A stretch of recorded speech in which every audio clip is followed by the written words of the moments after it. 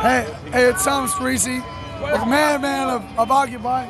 We down here with some peaceful protesters fighting the system. Some of us have to do it, some of us don't, but it's beautiful, man. Life is real. Look at them. Look at them over there. They're Operation Human Shield, but you know what? They gotta do it. And now let's get that over there. Real cops don't arrest activists. Look at that. It's beautiful. Look over there. We got tons of people, tons of people. But you know what do you think about this, Thomas? You know what?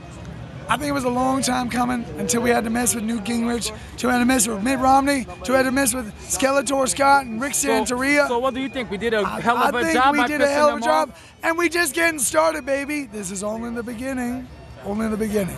Now what we're gonna do after this is we're gonna start marching protests more hardcore all over the place, because the people united can never be defeated, baby. Power to the people. That's right.